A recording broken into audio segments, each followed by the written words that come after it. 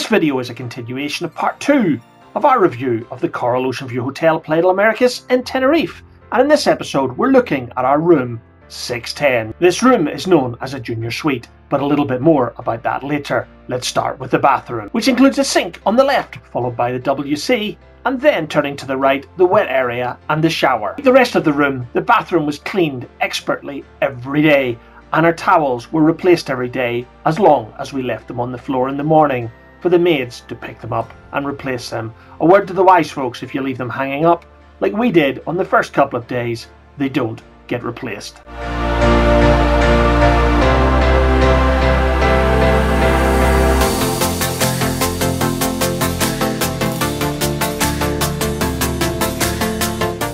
Leaving the bathroom and turning right, we enter our air-conditioned bedroom, which included 2 single beds, a small TV, a desk, and even a little kitchen area with fridge, microwave and 2 rings to cook on. We were all inclusive, so we'd no need for that. Despite being single beds pushed together, they were extremely comfortable, but in that age-old British saying, the advice that I can give you is remember to mind the gap. On holiday, Fiona and I never watched television, but we were told that there was a good range of British, Spanish and other European language channels. The TV was very small, it was wall mounted, but you know, you are on holiday, and in our opinion TV is something we just don't watch when on vacation.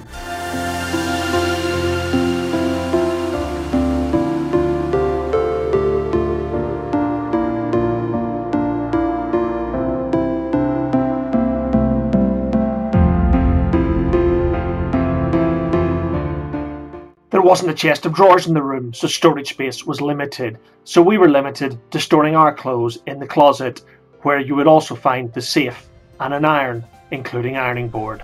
So big shocker for us, be aware, safes in Tenerife aren't free. All-inclusive certainly doesn't make all-inclusive here. 10 nights in Tenerife and having access to this safe cost us €23.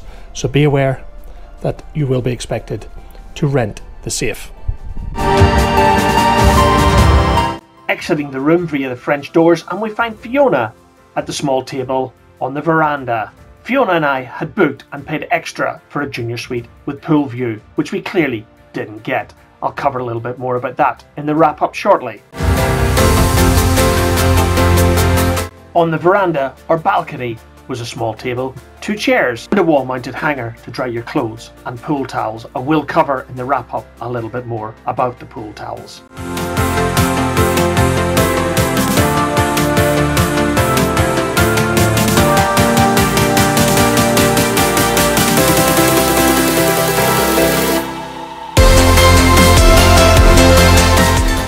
So is all-inclusive in Tenerife really all-inclusive? I think I will cover that in a future video. But as for now, I hope you've enjoyed these last 2 videos, a tour and then a room tour of the Coral Ocean View Hotel and Resort Playa del Americas in Tenerife. Don't forget to keep living the dream and tune into the next video when we will take you on a tour of the resort.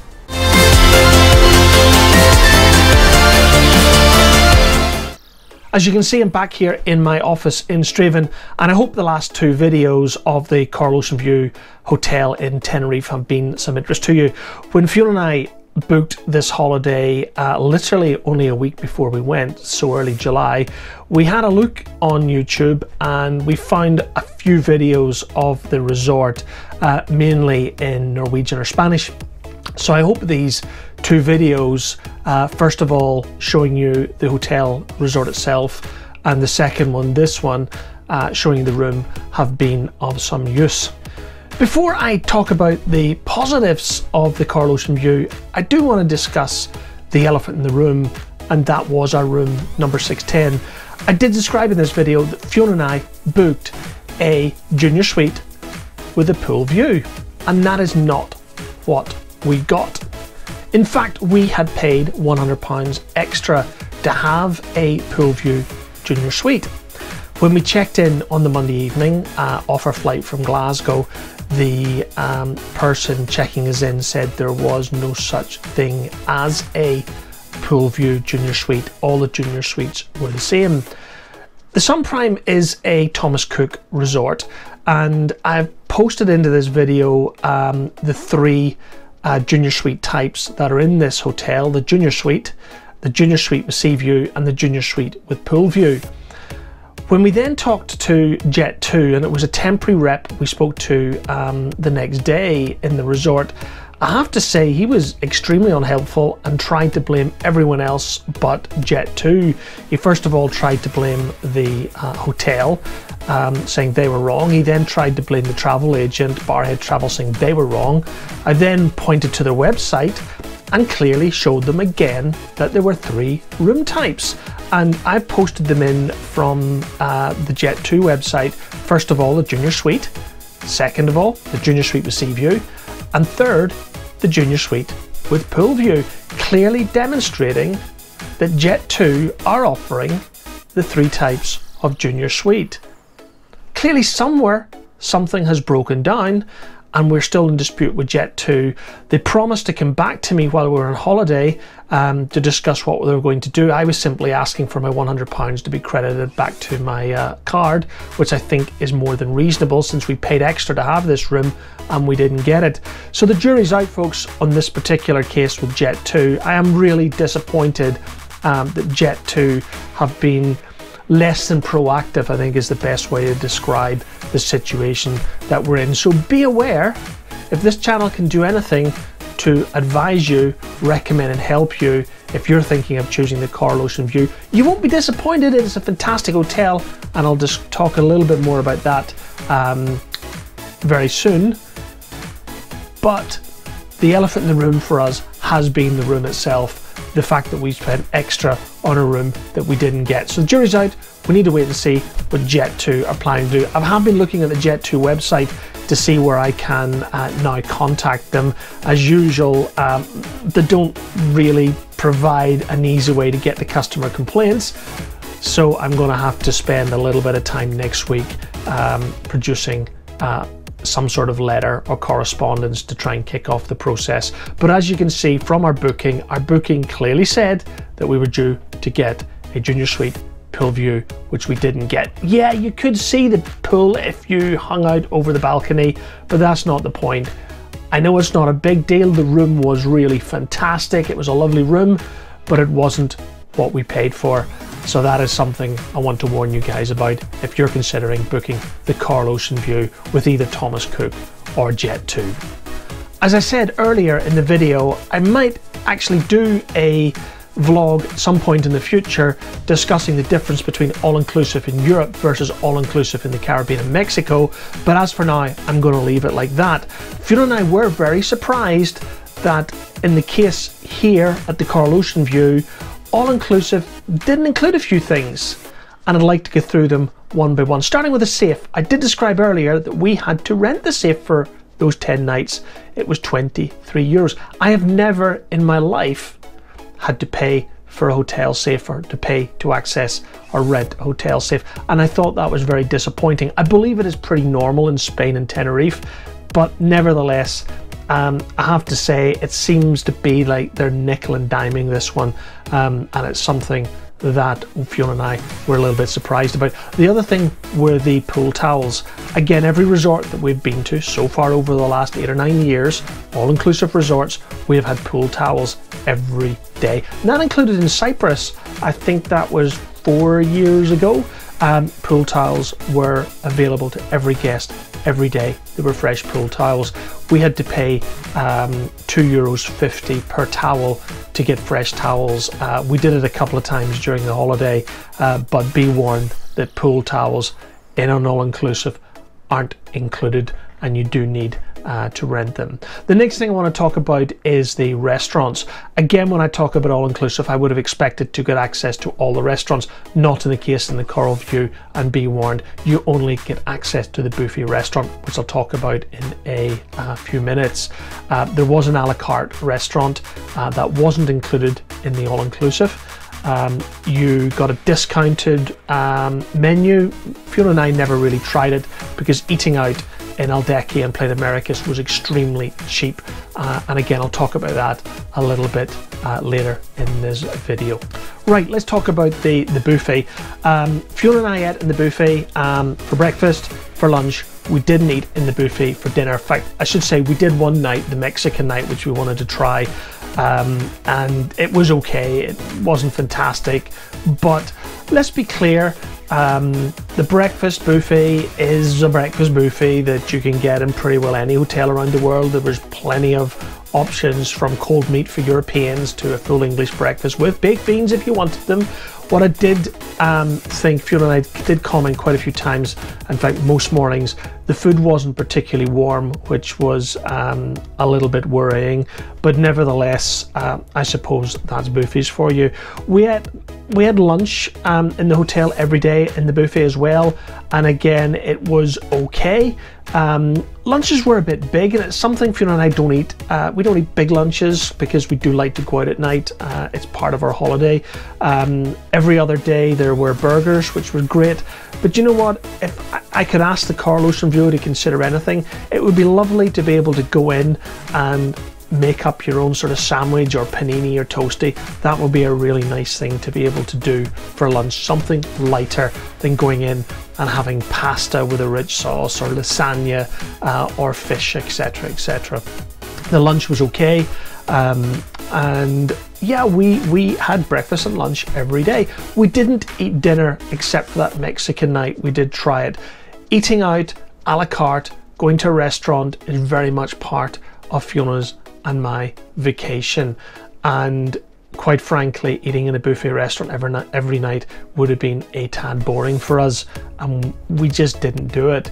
We went out every night. We went back to a couple of restaurants down in the front in Las Americas and in Aldeque. We really enjoyed them. Eating out in Tenerife is very, very cheap, and I'm going to talk about that a little bit in the next video in part 3 of this 10 Nights in Tenerife series. You are able to book the Coral Ocean View room only, bed and breakfast, half board or all-inclusive. As you know, Fiona and I chose the all-inclusive package. The question you might be asking is, do we think we get value for money? Well, actually, talking to other guests who were staying at the Coral Ocean View, who had booked bed and breakfast or even half board, even though we didn't eat dinner there, we went out every night to eat dinner, which in our 10 nights added about 400 euros to the cost of our hotel. It was only 400 euros for eating out for 10 nights, which is not bad. It would have cost a lot more than that here in the UK or in the United States. But did we get value for money? We actually felt we did. When we totted up the eating of the breakfast and going to the buffet for lunch, and the drinks that we had throughout the day, in the evening before going out for dinner, and then during the entertainment, running on to 10:30, and the bar closing at 11 o'clock at night, we do think it was good value for money booking all-inclusive, and we simply don't regret it. One of the challenges that you are going to face in choosing a hotel like the Coral Ocean View are going to be some of the other guests who have booked a much cheaper holiday, and therefore I'd like to talk about noise next. Okay, what do I mean about noise? This is going to be a tough one to take you through. We had some significant problems with our neighbours at the Coral Ocean View, and that was a large group of late teens, early 20s English lads who were out to enjoy themselves. Sadly, that enjoying themselves included coming back to their rooms at 3 o'clock in the morning, completely drunk out of their faces, yelling, screaming, shouting at each other like I suppose lads did. We were all young once. I don't want to take away from anyone's holiday, but I do expect, and I'm sure most of the other guests that ran into this particular problem do feel that these guests, while being young, should respect that other guests are sleeping at 3 AM in the morning and don't want to be disturbed by their yelling and their shouting at each other.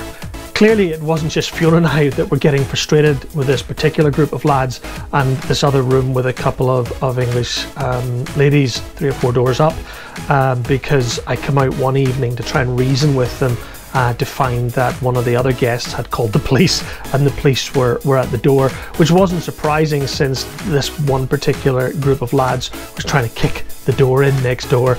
I can laugh now. It wasn't funny at 2:31 one morning during our holiday, and that's something I would like to say, and I would like to thank the Coral Ocean View staff for. They were very, very proactive.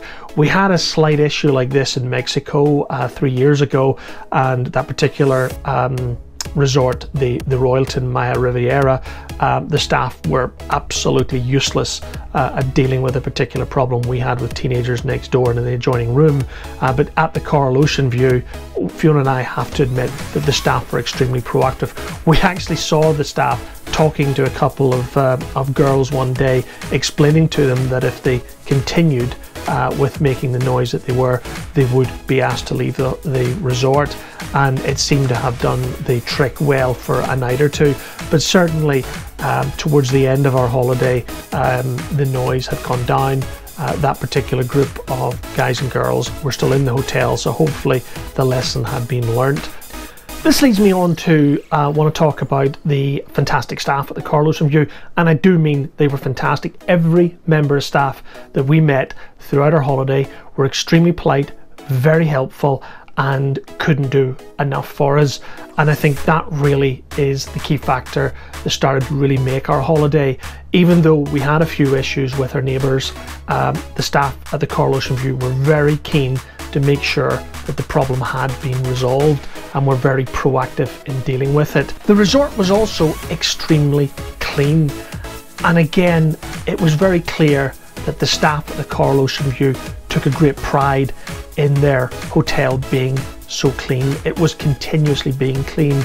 The toilets down at the swimming pool, which, you know, can tend to be a bit of a challenge in our hotels, were constantly being cleaned, and therefore I cannot really emphasize enough my appreciation to every single member of the Coral Ocean View staff for the effort they went into making the hotels so clean. That attention to detail for cleanliness also extended to our room. The housekeeping staff did a phenomenal job keeping our room, and I'm guessing every room in the Coral Ocean View Tenerife spick and span every day, and I'd like to thank every single one of them for a superb job. Moving on to the lobby bar staff, Manuel and his team, these guys really went above and beyond. As I said, I think earlier in the last video, the all-inclusive drinks package stopped at 11 o'clock at night. Fiona and I were getting big into mojitos one evening, and at about 5 to 11 I went in to order another 2 mojitos to find that the lady behind the bar had already prepared 2 ready for us before the all-inclusive finished at 11 p.m. You know, that is service. So thank you guys at the Coral Ocean View. You really did do and went a big way to make our holiday so fantastic. Thank you very much. So the big question, would we recommend the Coral Ocean View in Playa del America's Tenerife? Absolutely we would. I think the challenges we had you could get in any hotel. They're certainly not unique to the Coral Ocean View, and the problems we had regarding the room and noise were handled.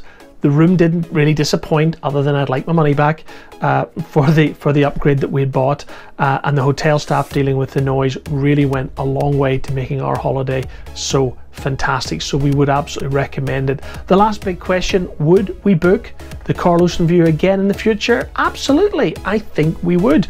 Are we going to? I'm not 100% sure at this stage. 2020, or the summer 2020, is a long way away. To wrap up, I just want to say thanks for watching, and don't forget to hit that subscribe button if you want to continue following Fiona and I as we enjoy 10 nights in Tenerife during July 2019.